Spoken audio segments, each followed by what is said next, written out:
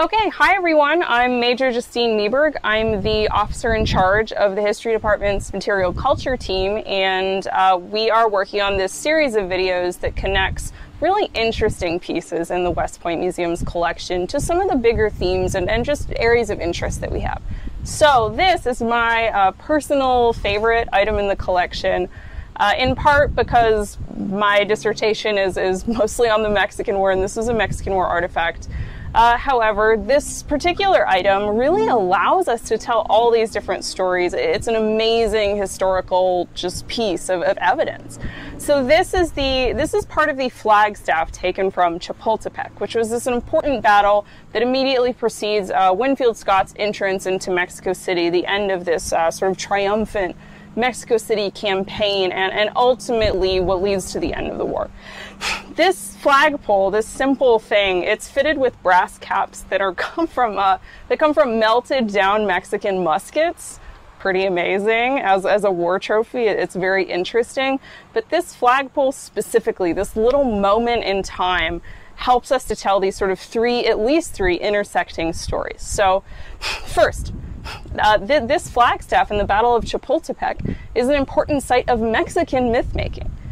Legend has it that the Niños Héroes, these heroic boys, these cadets who were assigned to the military academy that was on this hilltop, Chapultepec, outside Mexico City, legend has it that one of them, Juan Escutia, pulls the Mexican flag down from this flagpole once it's clear that they can't hold out any longer, wraps it around his body, and leaps to his death off the edge of the fortress.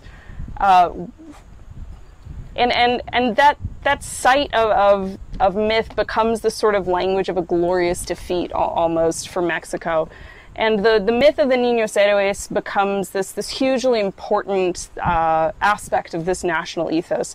And it's also the moment where the military academy goes from simply being called the Colegio Militar, the military college, to being called the Heroico Colegio Militar, the heroic military academy, which is this amazing transition, and it's this important moment in time. At the same time, the American flag being raised up on this flagstaff is the signal that Colonel William Harney, a notoriously brutal, cruel army officer, has been waiting for to hang 30 men who had deserted to serve in the San Patricio Battalion.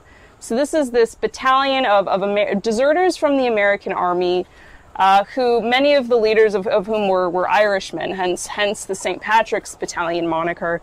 They're eventually caught after the Mexican Army essentially loses the battle preceding this at Churubusco. So these 30 men are hanged when the American flag goes up on this flagpole. So you have the Niños Héroes taking the flag down. You have Harney hanging these 30 men when the American flag goes up. And after that, you have Winfield Scott, this important general, collecting these flagstaffs and sending this full collection home to no other place than West Point, which is why we're here on Trophy Point today. And with that, I'll hand it over to Mr. Michael Diaz to talk a little bit about that. Thank you.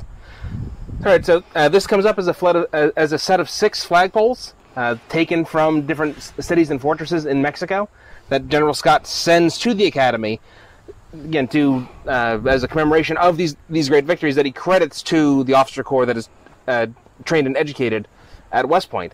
And it's part of this bigger project of myth-making, specifically around the Mexican War, that goes on here. There's the names of the victories that the Army won in Mexico were carved into the cliffs down beneath us. This area that we're standing on, Trophy Point, is populated by guns that are captured from the various conflicts, and most of them come from Mexico. And some of these guns are literally built into the buildings that surround the campus here. And this is not just at the moment after the Mexican War ends. This is an ongoing project that continues throughout the 19th and 20th centuries. So I think that's something that it's interesting to think about when looking at the physical structure of West Point, the traditions here, is how does this myth-making project continue?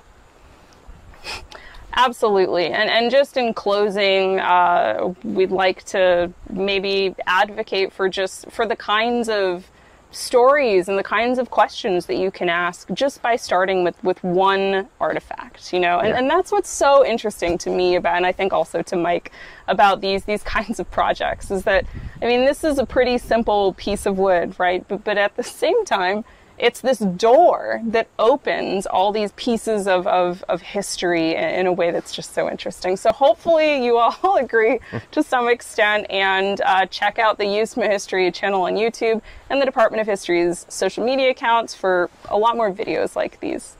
Bye.